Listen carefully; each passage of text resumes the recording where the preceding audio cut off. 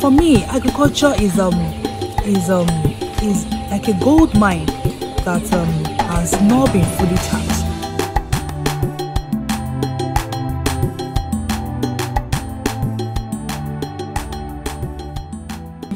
For me, agriculture is like a gold mine that has not been fully tapped. And when I started agriculture with a mindset of doing something different, being different and being proactive in this thing. And that is our push, that is our passion. We want to do something differently. And so when we started, we didn't start as a big farm. We started as a small farm. In fact, our first bird, interestingly, was 100 birds. Our first DOC that we ever took was 100 birds. And we started even as small as 100 birds. We started with so much passion, with the future that this is just the beginning. And those 100 birds, interestingly, when we started, our first customer was my sister.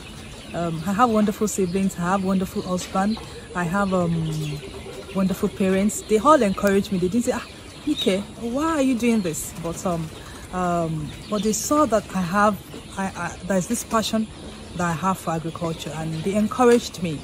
And our first sales came from my sister's company. She bought then we raised in December special chicken, and she was the first person that bought her a Christmas special chicken, because we normally raise some special Christmas chickens.